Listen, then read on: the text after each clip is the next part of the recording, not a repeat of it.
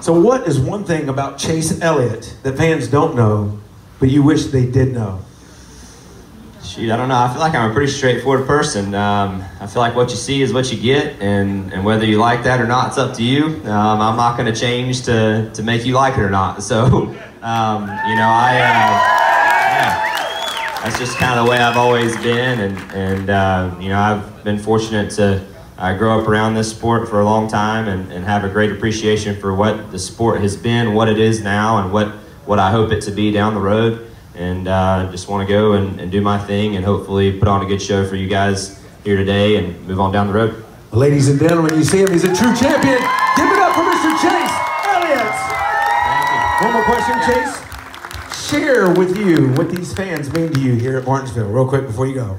Well, I'll tell you, any fan, whether we're here at Martinsville, I'm not downing Martinsville, but fans everywhere are important to me, not just here at this particular track, but you know, Martinsville has been a cool place. It'll always be special to me because it was my first Cup start. I know it didn't go very good, but working on trying to get a little better here for those of you that are supporters of us. And you know, fans everywhere are important. You know, without you guys, obviously, we wouldn't be able to do what we do. So I appreciate everything you guys do for me. And like I said, I'll try to put on a good show for you and make those of you that are wearing the right hats proud.